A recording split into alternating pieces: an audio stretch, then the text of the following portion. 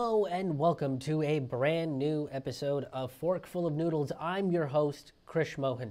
Hey, you might notice some people laughing in the background of these episodes, and that is because this was filmed in front of a live virtual audience via Zoom.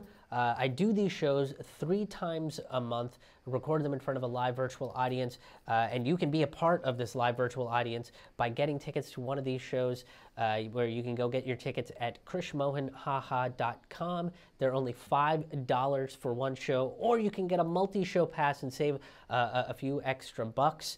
But if you become a sustaining member of this show, either on Patreon or directly on my website or via PayPal or through Bandcamp, various different ways where you can become a sustaining member, you get free tickets to come to see the Citizen Revolution live virtual stand-up comedy shows, which eventually become episodes of Fork Full of Noodles, which is awesome. And not only that, but these shows are filmed in the River's Edge studio, which is part of the River's Edge radio network.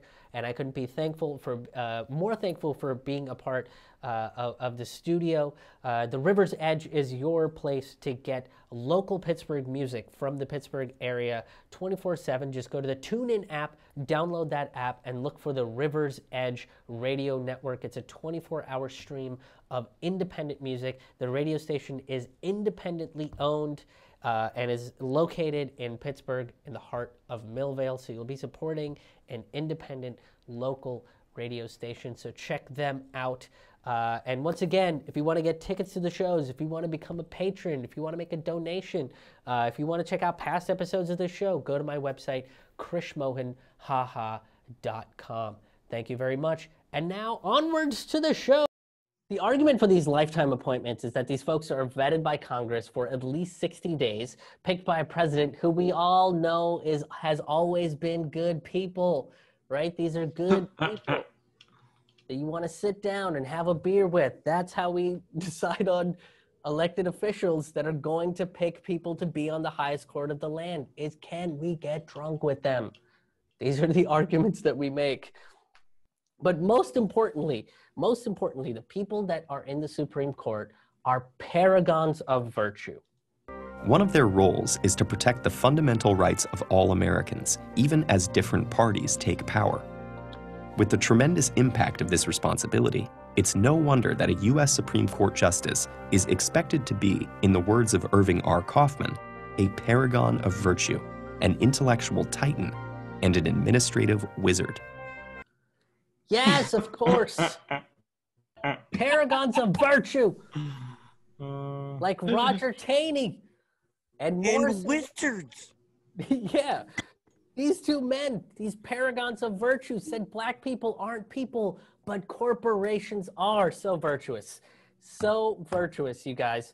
In fact, Waite decided that women don't get the right to vote, and murderers who kill black people get to go free. Oh, the virtue. Right? And Waite is also the person that determined corporate personhood and protected and said that they were protected by the Constitution. And if you murder one of them, then that is an act of treason. That is an act of treason, you guys. And look, the legacy, this virtuous legacy of Morse and Waite can be seen all across our history today, right? And you see it more and more in killer cops that go free after they brutalize and kill black people. We just saw that earlier this week with Breonna Taylor. And even when they do get a sentence they deserve, we have a justice system that wants to lessen their sentence because they're police officers. The highest court in the land just gave cops a literal free pass to kill minorities in America, and there's no calls to overturn these laws. In fact, in modern day, in our day, the Supreme Court has decided that they will not overturn qualified immunity cases. Qualified immunity is offered to police officers so that they can't be sued for killing, maiming, or injuring citizens while on duty.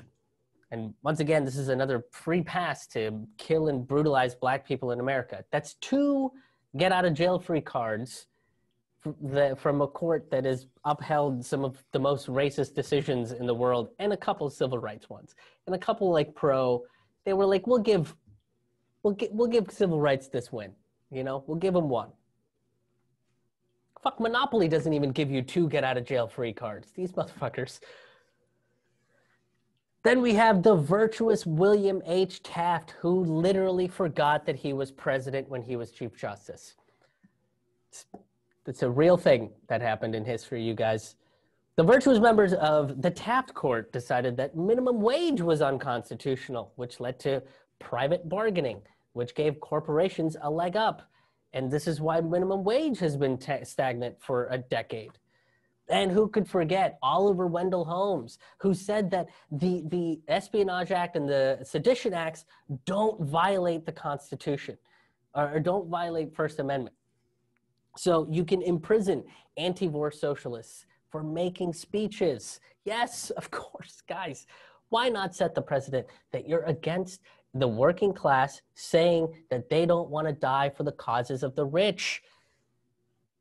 Look, saying speech is warfare is just like saying corporations are people. It's equally virtuous if virtuous suddenly means insane in this context. And all of these cases dripping with virtue, so much virtue in these cases.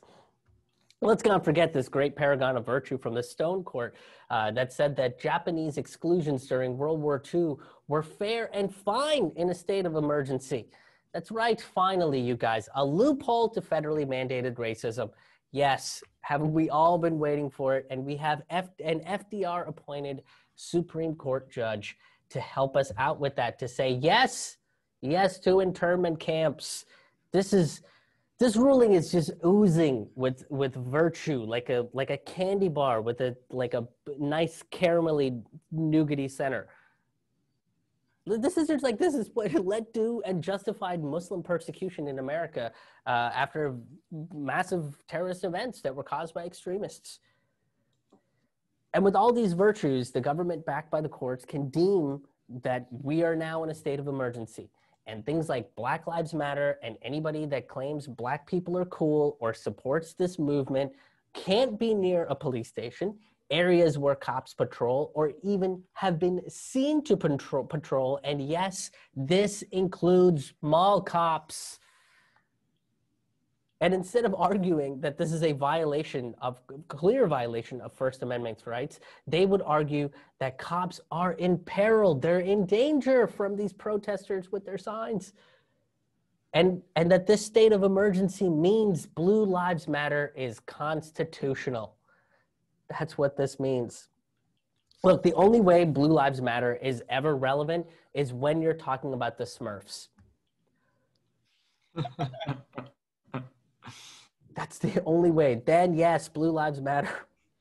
And that has been your forkful of noodles for this week. I hope you guys enjoyed it. If you did, make sure you hit that like button. Make sure you're sharing this out with your friends, with your enemies, whoever you think would enjoy this show. And more importantly, make sure that you are subscribed, whether that you're watching this on YouTube, whether you're watching this on Facebook, listening to the audio version of this show, or on rockfin.com, which is the ad-free blockchain cryptocurrency site where the content creators are a part of the company. So there's no censorship, there's no ads, and we're all part of the family. And if you become a subscriber over at Rockfin for $10 a month, you get all of the exclusive premium content, not just for myself, but from all of the creators on Rockfin, people like Graham Elwood, Ron Placone, Kim Iverson, Jimmy Dore, a ton of people that are on Rockfin. So make sure you are subscribed. And once again, if you want to get tickets to these live virtual events that happen 3 times a month on Fridays at 9 p.m. Eastern, 6 p.m. Pacific, go to my website, krishmohanhaha.com. That's KRISHMOHANHAHA.com. You can also become a sustaining member to get free tickets and additional bonus unreleased stand-up comedy and storytelling content. You can also make a one-time donation. Check out all of my stand-up comedy albums. Keep up to date on when my live shows are coming out, and sign up for my email list. Once again, the website is krishmohanhaha.com. That's KRISHMOHANHAHA. Thank you so much for tuning in, and we will see you next week.